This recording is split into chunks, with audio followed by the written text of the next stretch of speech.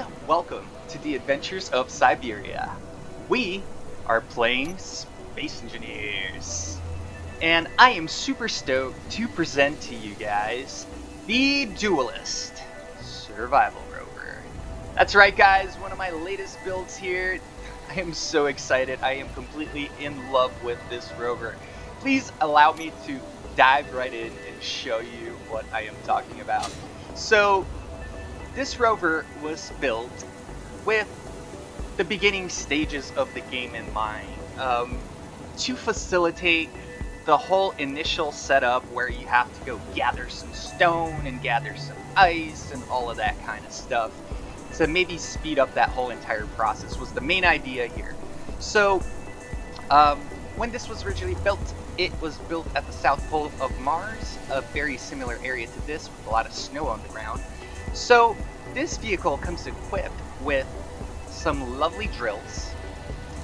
Now, the drills are attached to hinges right here, and they go down to about a 20-degree angle, and they are perfectly able to scrape the ground. So in this case here, we would be collecting a lot of ice. If I just drove up that way over there, I can just stock up on some stone. It comes with a large cargo container, so you can either process that stone into your survival kit here, or you can process that ice. You have 2 hydrogen generators right over here, one behind the cockpit, so that you are fueled as soon as you jump into the cockpit. Another one right here behind the oxygen tank, also needed for your survival. We have 3 different hydrogen engines so that we can repower our battery. We have 4 small hydrogen tanks, 1, 2. Underneath these blocks here, there's 2 more. I don't know if you can see it through there. Yeah, you see right there. So we have another 2. And they are, you know, it's very easy to refuel them, stock them up, and then you can run your hydrogen engines just to go. So it comes equipped with an antenna, an ore detector to make your life a little easier. You have 3 gyroscope, and if you notice, mine is set to override. The reason is, if we go right in here, let me go ahead and get my HUD up. I have placed a script here called DAS Driver Assist System. Now, I am definitely going to go ahead and post the link to this script on the description of this video, but the main thing that it does is it will balance out your wheels so that all of them are touching the ground, getting the most amount of grip, getting the most, just basically getting the most out of your vehicle when it comes to driving. It also plays with your gyros. Let's say you go over a bump.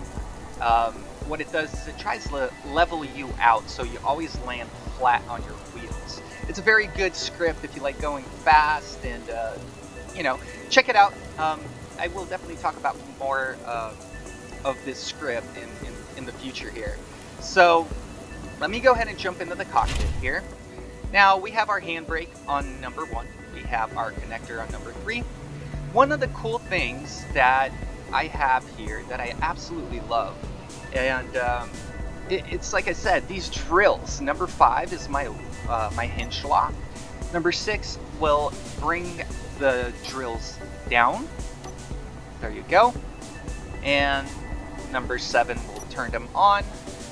Or sorry, they're set to left click on this one. You can set it up to turn it on and off and stuff. So you collect ice that way. Just bring your drills back up, lock your hinges, you're golden, ready to go. On number 8, we have a recharge on and off on the batteries, and then number 9, we have control to our engines. Now, with the engines on, we are getting about 7 years worth of power, and I'm going to do a quick little drive here just to demonstrate how these are set up. So let's go ahead and go for a little spin. So when I am pushing forward, I have this rover set up to go super fast. All of the wheels are set up to, so when you hold C, it speeds your, it increases your speed limit with the script here, the auto assist, and you can go all the way up to 100. I am holding C down in order to get the speed. As soon as I let go of C, it will just maintain that speed, and as soon as I let go, it'll just drop it and go back to a safe one. Also, that is one of the things that it does. Very, very awesome. Keeps you nice and steady. So my number 4 button here, what it does is it turns on my wheels, on and off the 3x3 wheels here in the back. And what that does is it allows me to drive a lot cheaper. So, for instance, I can literally turn my batteries, number 8 there, to recharge and just keep driving, and look at that. My power just keeps going. I am good to go. I will drive at a slower speed doing this. However, I'm saving a lot of power. I'm saving in the long run here. Like I said, this is a survival rover. So, guys, I am super excited about this. Also, the 2 solar panels here just to help out with a little extra power. So, guys, thank you so much for watching. Thank you so much for checking out the Dualist Survival Rover. The blueprint for the Steam Workshop will obviously be on the description of the video for your convenience. Guys, I always appreciate you guys watching me. Please hit that subscribe button and that notification bell. I would love to let you know next time I got some insane builds coming up. Have a great one. Thanks so much for joining the Adventures of Siberia. Bye-bye now.